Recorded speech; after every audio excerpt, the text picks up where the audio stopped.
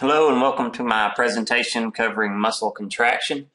We will discuss a little bit about muscular anatomy as well as the details of contraction. So let's begin. If you're taking a look at a skeletal muscle, you see the basic makeup here. It looks like it's made of different bundles. Well, a whole muscle such as the bicep is made of different bundles. These bundles are called fascicles, and you can see one right here. There are several connective tissues that connect all this together. The outside that holds the entire muscle like a bicep together would be the epimysium. You also have a perimysium right here that goes around that fascicle in white. And if you notice, there's white in between all these little muscle fibers or muscle cells, and that would be the endomysium. So the whole thing is wrapped up in a lot of layers of connective tissue. If you pull out one fascicle, you'll notice that it's also made of a bundle of muscle cells. And this is going to get even smaller. So it's just a kind of a rebundling process. But this would be a group of muscle cells. They're sometimes called muscle fibers because they're very long and very skinny, much like a fiber. That's the basic structure of a muscle. If we zoom in a little further, you'll find that the muscle cells are made up of smaller units called myofilaments. These myofilaments are proteins. If you look at a muscle, it appears to be striped or striated for a skeletal muscle. And that's because in this A band, you find lots of myosin, which gives it a darker appearance. And in these I bands, you see none of the red myosin fibers, which gives it a lighter appearance. Your Z disc series of proteins here is what holds actin to actin. You also have what's called an M line right here, and this is a set of proteins that holds myosin fibers together as well. See, this is a more blown up image. You see the Z disc here holding actin to actin, just another set of proteins, and the M line here, myosin to myosin. The distance from one Z disc to the next is termed one sarcomere, and a sarcomere is the functional unit of a skeletal muscle. This little bitty tiny guy here that's 2 micrometers or so in length is what actually contracts. So very, very, very tiny. Now there would be just trillions of these inside one bicep. So if you sum up the full distance of contraction, say this one moves a few nanometers, and so does this one, and so does this one. You multiply that up, you get a full contraction of about 30% for a single muscle, such as a bicep or a quadricep group or something like that. Basics. Thick filaments in red called myosin, thin in blue called actin. Z-disc proteins hold actin to actin. M-line holds myosin to myosin. And what's going to happen during shortening is these blue fibers are going to crisscross over each other, and this unit here, this sarcomere, will actually do the shortening. These little tiny heads will bind to this actin and bring it in this way. These will bind to this actin, these myosin heads, and bring it in this way. And you'll actually have blue fibers crossing over into this H-zone. What you see here is bare. There's no blue fibers, no actin. So this would be a picture of an uncontracted muscle fiber. This is a picture of a real slice of skeletal muscle tissue. If you look at it, it appears striped. The striations come from the banding, with the dark bands being where most of the myosin is, and the lighter white bands in between being where the actin is. So if you go backwards, you see this would be a dark band, A band, and the light band would be the I band. That gives you the full appearance here of this muscle. And skeletal muscle cells are voluntary and multinucleated, also have tons of mitochondria. If you take a look closer, this is transmission electron microscope images. This one's been artificially colored. This is how they naturally come out in black and white, but this is a real-life image using an electron microscope. You can clearly see the M line, the Z discs. So see how this band here is kind of lighter, the white, and this one's darker. So from one Z disc to one Z disc, you've got the sarcomere here. This is the contractile unit. If you look down here, you see a ton of mitochondria. Now, if you'll recall from AMP1 just recently, mitochondria is where you have the production of adenosine triphosphate occurring mostly, the Krebs cycle and the electron transport chain. ATP is going to be required for all muscle contraction, so that's why a muscle cell typically has lots of mitochondria. As you can see here, it's the cristae of the mitochondria. This one's artificially colored, showing you the dark bands and the light bands from Z disc to Z disc. So this would be one sarcomere. Now keep in mind, these are real life images using an electron microscope. This one's just been artificially colored. Go in and color it later. If you blow up a sarcomere even greater, you see the thick and thin filaments, the myosin and the actin. Well, myosin's got all these little tiny protein heads all over it. Now keep in mind, all this is protein. And actin has two extra proteins that wrap around it, called troponin and tropomyosin. Tropomyosin is the string, troponin is the little yellow guy here. If you look at the myosin head in detail, there's an ATP binding site and an actin binding site. This is where this protein can bind on to this little indentation here. This is the active site for myosin. This is where myosin heads will attach. But if you notice in this picture, they're blocked by tropomyosin. So one of the jobs in muscle contraction is to remove tropomyosin and expose those myosin head binding sites on the actin subunits so that myosin can bind to actin. Now once it sticks, these little heads can grab and with the help of ATP pull backwards.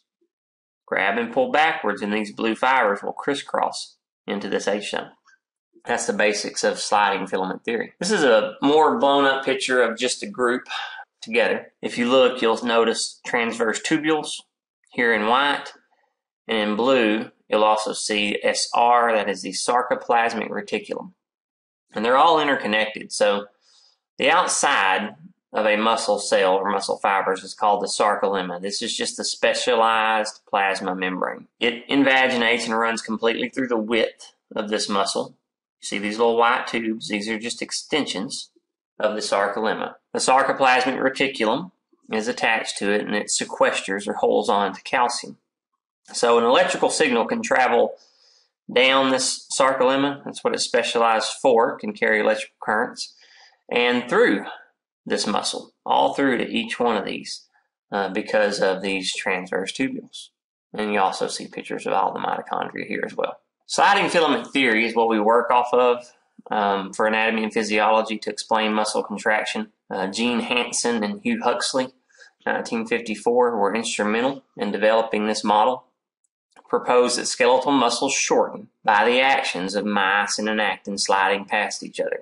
Hence the word sliding filament theory. If you take a closer look at muscle contraction, we'll begin with a nerve firing on the sarcolemma of a muscle. We'll blow this up bigger here in a minute, but basically a motor neuron has to come down and actually send a electrical signal, electrochemical impulse, to the group of muscle cells, let's say, that make up my bicep. What's actually happening here gets pretty detailed. As the electrical current travels down the membrane of this axon, the change in voltage opens up calcium channels. Calcium rushes in, causes vesicles that the Golgi apparatus has made that are filled with the neurotransmitter acetylcholine to go through exocytosis. Vesicles are released. And acetylcholine then diffuses across this gap and will bind to receptors on the cell membrane, the sarcolemma of the muscle. If you take a look here, you see acetylcholine diffusing across the synapse, the gap, binds onto these little sodium-potassium pumps, opening them up, and sodium rushes in, potassium out, and what we call this is depolarization, and this starts an action potential. So basically, the flow of ions, positive charges, is our electrical current, and it will travel down this sarcolemma and eventually through it. So it's going to go down the length and the width of the muscle. It goes through the width via the transverse tubules, and it will just keep on going from here, this action potential. So electrical signal from a nerve, release acetylcholine, starts an action potential, and now we're heading down a muscle cell. That action potential is going to be propagated or carried both down the sarcolemma and through the muscle by transverse tubules. Now, as this little action potential travels right down this transverse tubule, the change in voltage, voltage-sensitive protein, will cause these proteins to pop open, and that will release calcium from the sarcoplasmic reticulum. Now, what calcium is going to do, once it's released, is bind to troponin. So troponin tropomyosin right here is blocking myosin's binding site on actin. With calcium present, it will bind to troponin. This will change the shape and move tropomyosin, thus exposing the binding sites for the myosin heads on your little active subunits. Calcium binds to troponin, removes tropomyosin, and allows myosin to bind to actin. Now these two can react. So we've got a cross bridge form. Myosin is now stuck to actin. Now we got to get this little head to contract and pull that actin filament. That's the next step. Remember, it had an ATP binding site. It'll break the ATP up into adenosine diphosphate and your extra phosphate group here. And the release, the phosphorylation of that ATP will cause that myosin head to contract. So with ATP present, it pulls in, and that fiber moves this direction.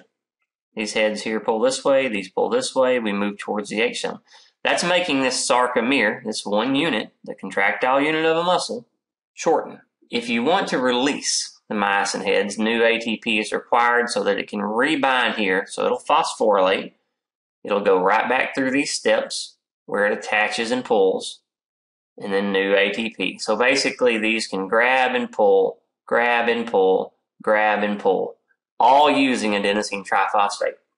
As long as calcium is present and tropomyosin's out of the way, this will just keep happening, and that muscle will keep shortening and contracting. Now, what keeps the calcium present is the action of the nerve.